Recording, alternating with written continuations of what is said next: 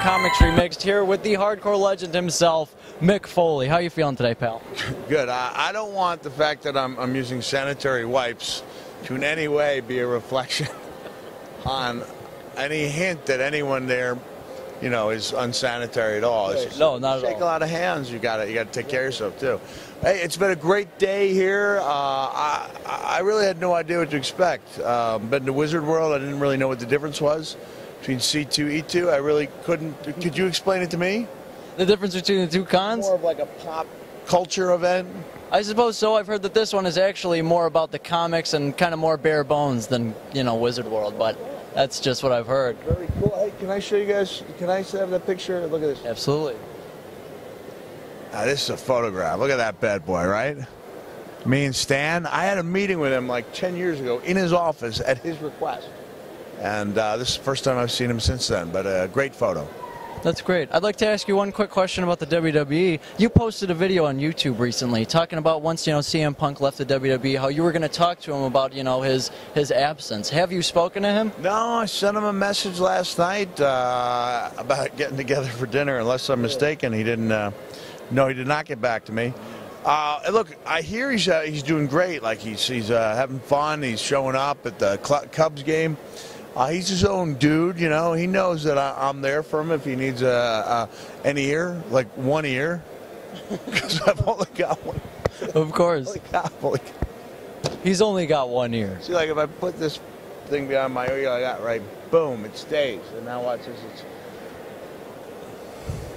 It's not. You can try it. Go ahead. It's no illusion. Go ahead. Try to put that pen behind the ear. Oh, jeez. Wow. Look at that. Yeah. It's no lie. That's what happens when you play rough. So don't run with scissors, kids. If you could choose one of the most promising superstars on the WWE roster today, who would you choose? I think what you meant to ask was about my shirt and why there are so many Santa Clauses on it. You're right. You're absolutely right. I can't. Yeah. Because if you look closely at that photo, can I see the photo of me and Stan again? It really pops. Like this design really pops on there. And what that is, it's day 122 of the 365-day Show Me the Santa Challenge, in which I will wear something Christmassy or Santa-esque every day for an entire year up until December 26th. So you're doing that right now? We're at day 122, and it's you know, it's a marathon. It's not a sprint, so I'm just going to try to find something.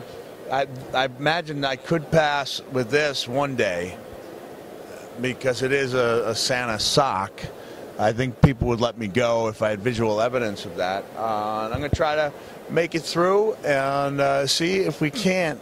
Ulterior motive, full disclosure, right. Try to create a little grassroots interest for my documentary on Santa Claus, I Am Santa Claus, you know, debuting in November.